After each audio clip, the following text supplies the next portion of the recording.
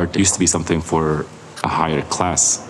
And I will always keep trying to lower that barrier. So at some point I wanted to do something that fitted who I was. And all of a sudden it became fine art.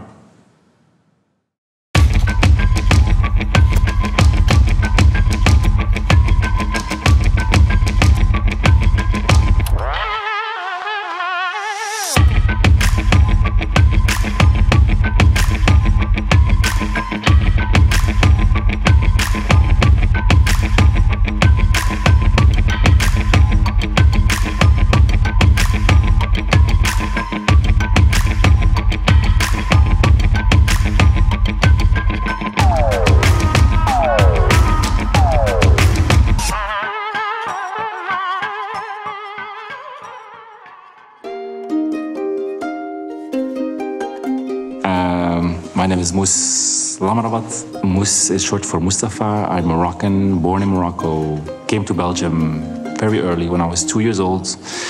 I have 8 brothers and sisters, and I'm a photographer, or an image maker, or a creative image maker. I don't know, whatever it's called. It's an amazing gang. I mean, everybody's doing their own thing. That's also what I learned, that there's room for everybody.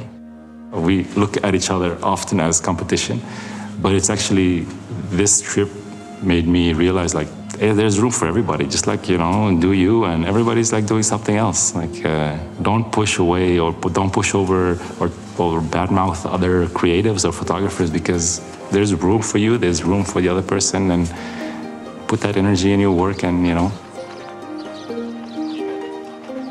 I like to work fast, so it's like, if I see the shot that I want to take, I don't have the time to go change this lens, and I mean, there's always time, but again, this is a personal thing. Today we're shooting a fashion story. It's not classical fashion, it's more like a creative, artistic way of shooting fashion. I don't like to change lenses a lot of times, but I just do what works for me, so I don't always listen to what other people do. So my go-to lens is the lens I started using from day one, which is the 24-70 2.8. It's super easy because you don't have to switch lenses. You can move around easily. It's super practical because I like light backpack. So for me, it's the camera and the lens, and there's nothing else in my backpack. So sometimes some flashlights or anything, but that's it. Like, this is easy for me. Like, you have wide angle, you have 70 millimeter, 50 millimeters, which is perfect for a portrait. And I might test the 50 millimeter today, just because I'm curious. The 50 millimeter 1.2, but I'm actually more curious about the aperture, because I was always a big fan of low apertures. To sharpen it on the eyes was not always the easiest. But now apparently the new camera has this eye recognition, so I'm looking forward to try that.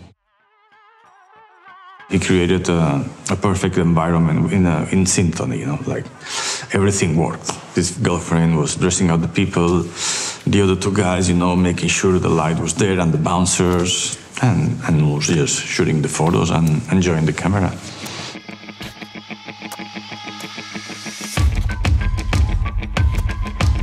I like humor in photos. In my photos, I like it humorous. Even sometimes I talk about topics within my work. It's not always on the first layer. It depends how sensitive the subject is. I feel like you should attract the person first, aesthetically or with an emotion. And so the person will look at the photo a bit longer and then would read into these layers. And that's what I love to do. I attract people with my work and give them something, like a little message, you know. It's like a message in a bottle, but it's a message in the photo.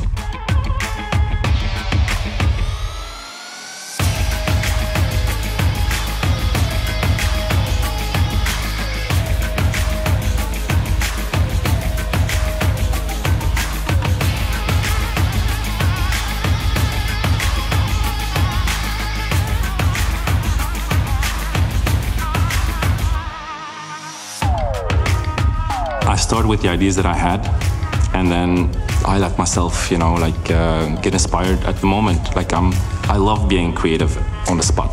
This is what I enjoy the most. I just try to have some ingredients, you know. If you have the ingredients with you, then it's just about freestyling in the kitchen, you know.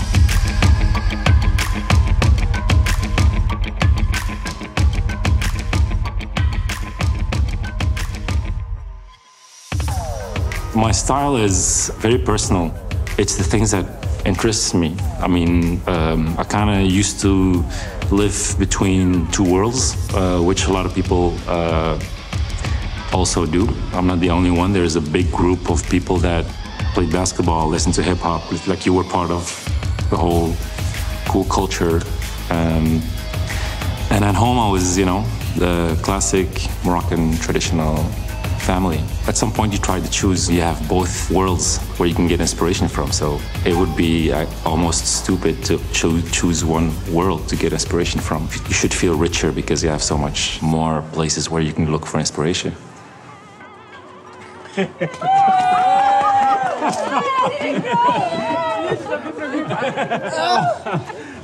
What's it? I'm like, I was super windy. Oh, you're here too. No, I'm super tired, but it was cool. Yeah. It was super windy. Yeah. But we have super cool shots. Let's see. I had a cool team. Shout out my assistants, my stylist, everybody. The camera is amazing.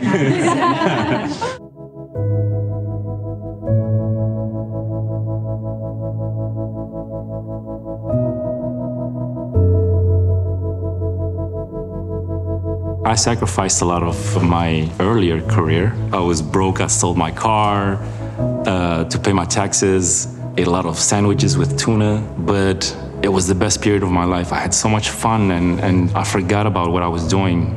And all of a sudden I saw what I wanted to do. I mean, obviously I lost all those clients, but it was fine. Like I had to start fresh, and that was a sacrifice that a lot of people didn't understand. If any people are listening to this, it's really worth taking that sacrifice. When I feel like I'm a bit more down, because I do get that every now and then, I'm actually enjoying it because I know, like, okay, I'm in that period again where I will get out of and hopefully become stronger.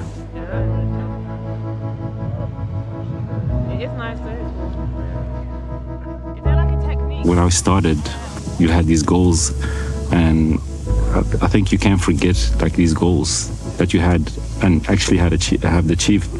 So, I mean, I'm very thankful for what I can do right now, and everything that comes is a surplus, you know. Like, I will take it with pleasure. I'll be thankful for it, but I'm already quite happy with what I'm doing right now and where I'm at. His work is the one which really inspires me, like seeing the way he uses light in an extremely creative way, seeing the way he's using ambient light, and he also likes to shoot after sunset, like in the blue hour. He's a pure artist. They always say never let them know your next move. I always wanted to do a personal series with my siblings, their kids, and my parents. This project, by the time I'm 50, 60, 70, 80, 90, I don't know, I know it will be my most important project for me personally. My family is the people that ground me, the people that always supported me, even if they don't understand like what I'm doing. For them, I'm not Mous the photographer, I'm like Mous sit down and eat, you know?